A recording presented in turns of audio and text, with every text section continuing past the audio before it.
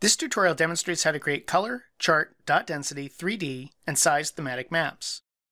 Thematic maps illustrate the characteristics of map features according to values in one or more data fields. First, make the layer to which you want to add the theme the working layer by right-clicking on it in the Display Manager and choosing Make Working Layer, or by choosing it from the drop-down list on the standard toolbar. To add a color theme to the layer, click the Color Theme MapWizard button. Choose the field that contains the data you want to map. In this case, I'll choose Total Sales, and click OK. Maptitude creates a color theme based on the total sales values and applies it to the map. Now you can clearly see which territories have the highest and lowest sales. There are many ways that you can customize a color theme. For example, you could change the method for creating the classes, change the number of classes, or even specify the exact values of the classes by clicking Customize and entering the low and high values for each class. Or in this case, I'll use the step method, change the initial value to 4 million, and create steps at $1 million intervals. I only need 7 classes for my data, so I'll change the number of classes to 7. You can also customize the colors. Click the Styles tab, and click Previous or Next to change the color ramp. You can also choose Start and End colors from the drop-down lists. You can see now that the map used the color ramp that I chose, and the classes are at equal $1 million intervals. To create a chart theme, click the Chart Theme MapWizard. Choose one or more fields to include in the charts. For example, I'll choose the 4 quarterly sales fields, and choose the type of chart and other settings. Just like with color themes, you can customize a chart theme. In this case, let's make the width a little wider, and click OK. Now you can clearly see how the quarterly sales vary in each territory. Sales increased steadily here, stayed relatively flat here, and decreased a little in this territory. To create a 3D theme, click the 3D Theme MapWizard button.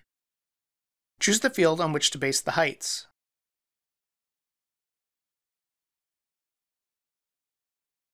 Your 3D theme will also include a color theme to further highlight the height differences. If you want, you can choose a different field for the color theme, or choose none to use the same field. Choose whether to use all features in the layer or just the visible ones, and, optionally, add a header or footer. On the Options tab, you can choose the angles at which to view the theme, choose whether to show the chart axis, and choose whether or not to use logarithmic scaling. On the Styles tab, you can choose the color ramp, again by clicking Next or Previous, until you find one that you like. Maptitude displays the 3D theme in a separate figure window and displays the 3D controls. You can use the spinners to change the viewing angles, the height, or the scale. You can also use the tools to make changes to the 3D theme. For instance, I can zoom in and zoom out with this tool, and I can rotate the map with this one.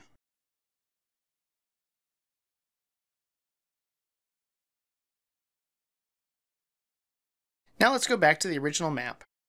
I'm going to hide the territory layer and turn on the county layer to demonstrate dot density and size themes. I'll make the county layer the working layer, this time by right-clicking on it and choosing Make Working Layer, and click the dot density theme MapWizard. Choose one or more fields and click OK. You can filter the list here.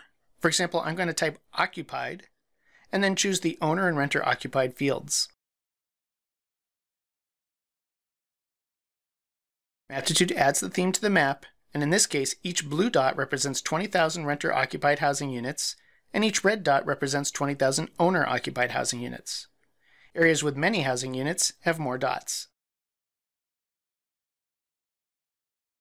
You can also customize a dot density theme. For example, you can change the value here to have more or fewer dots, and you can change the style of the dots here.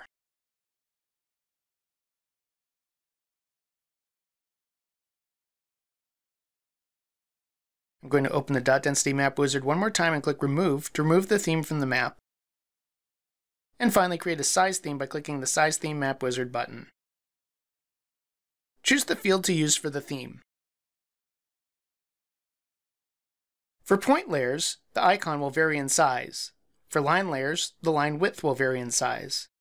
In this case, since the theme is on an area layer, you can also click the Style tab to choose an icon and color to use for the theme.